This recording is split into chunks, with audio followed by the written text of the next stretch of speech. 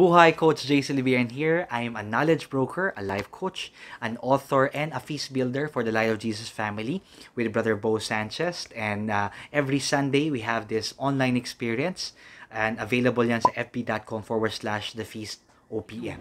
I am Sky Ortigas. I am a web designer, and also I am a social media manager for a church media company called Aeropagus Communications. I am also a part of a youth group that we call ourselves online missionaries, and our advocacy is to evangelize online and to spread God's word online. So the name of our group is called Youth Pinoy.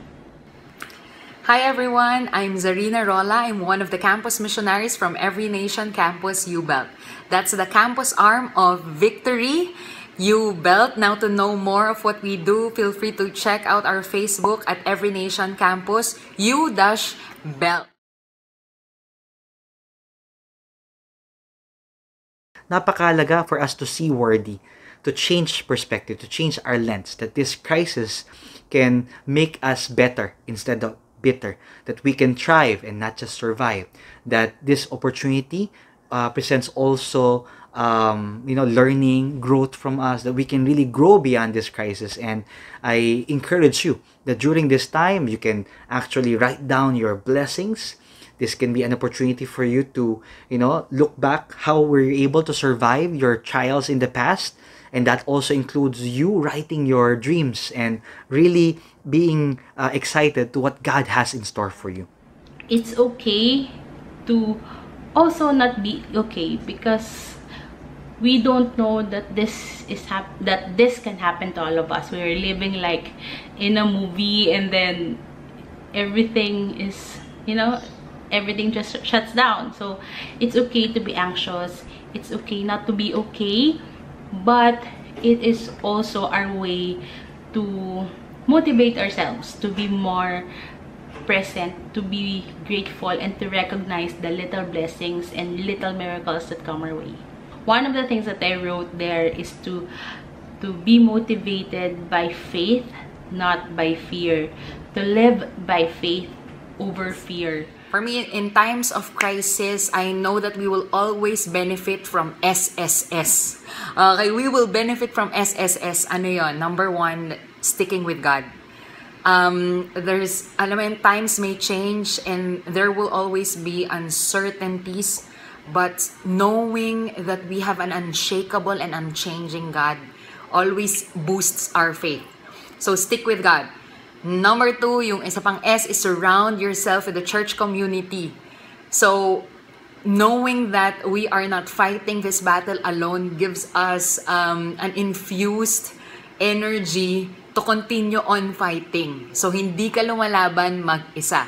And the last S sa SSS natin is stay focused on the mission.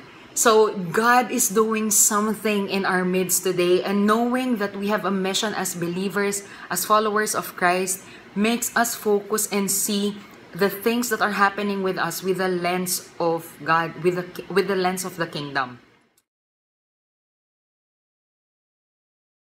Let's just pray. In the name of the Father, Son, the Holy Spirit. Amen. Lord, we thank you so much for this platform that we are allowed to share our faith to other people.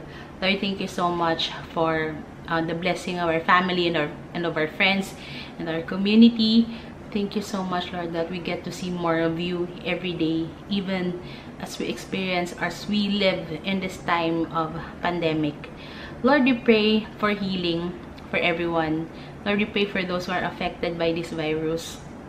Lord, we pray that you heal them and let them recover, so that they could share more of you and how you work in their lives as well. Lord, we pray, Lord God, that we could flatten the curve, that this virus will not spread anymore. We pray, Lord God, for our frontliners, for our doctors and nurses and our essential workers. Lord, we pray for their safety. We pray for our safety also. We pray for our homes. We pray for our families. We pray for our loved ones. Take care of them. Protect them with your mantle of protection. And Lord, we continue to pray and lift our eyes to you, because we know that you are the only one who can make this all end. You are the only one who can heal us, and you are the only one who can perform miracles in our lives. Thank you so much, Lord, and with the intercession of your Mother Mary and of Saint Joseph, we continue to pray, and we love you. Amen. Pray for you, Lord. We thank you because we are not a people who are forgotten, and we are not a people who are forsaken, because you have always been with us, and you have gone ahead of us. You have seen the ending of this story. You have seen the moment wherein magiging stable din ang lahat, God. Lord, I pray, God, that we will always be reminded that we are always fighting with you, God. So Lord, may that infuse peace and security in us in these times of crisis, God. We thank you, Lord. We praise you in Jesus' name.